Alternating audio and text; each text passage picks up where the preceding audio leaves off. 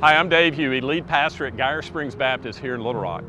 As a pastor in Arkansas, I'm thankful to reside in the second most pro-life state in the nation, but I'm not willing to rest in that position.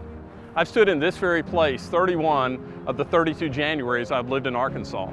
As long as God gives me strength, I'll continue to show up for the annual March for Life. But to be honest, I can't help but wonder if we are truly making progress. This past legislative session saw 11 pro-life bills passed. All of these bills place further regulations on abortion.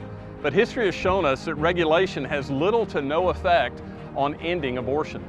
Over the past 2 years, I've had some encounters that have challenged me to rethink my position and have brought me to a paradigm shift.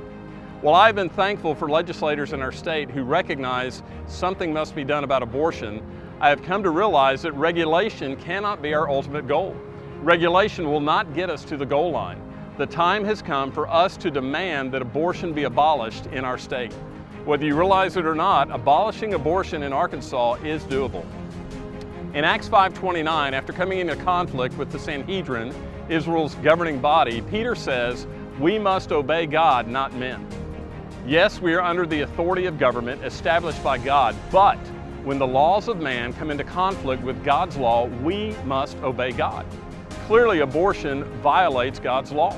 Every follower of Christ, every evangelical congregation, every pastor must stand on God's word and do what Scripture commands. God's word is clear that all life is valuable from the moment of conception and that God expects us to protect all life. Abortion is not a political or social issue, it is a biblical issue, a moral issue.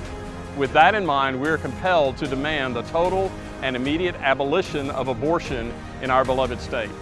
Can I challenge you as a pastor, as a church leader, as a Christ follower to commit to obey God's law and to defend the unborn, to rescue those being carried off to death? Let me ask you to prayerfully consider what you should do.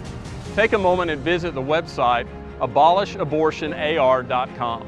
There you can learn more about the movement to completely abolish abortion in Arkansas, and you can sign the petition and commit to protecting all of our precious preborn children. Join me and other godly leaders as we seek to abolish abortion in Arkansas.